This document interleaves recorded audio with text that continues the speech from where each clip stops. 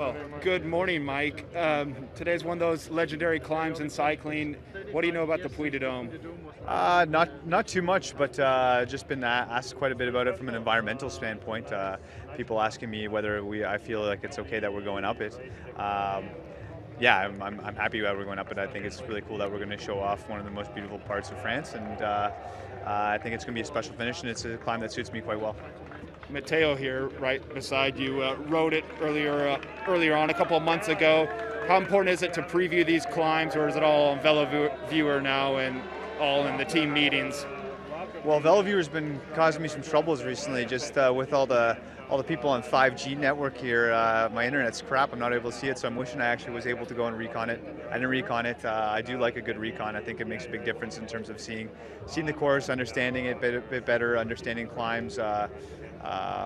Yeah, I think it's a bit of an advantage, but also the technology is so good now that we do have a pretty good understanding of where we're going. So envious of those who did it today, but those who reconned it, but I'll be okay. What do you think's going to happen today? I want to try and get in the breakaway. I think the breakaway is my only shot, but I'm not convinced that it's going to survive. I'm hoping it does, but I'm going to say there's a 60-65% chance that the win comes from the group of the GC contenders.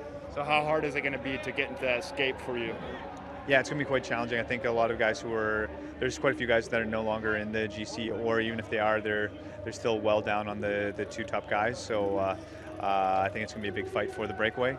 Really challenging, and this parkour will make for a challenging breakaway. So yeah, hopefully I can infiltrate it.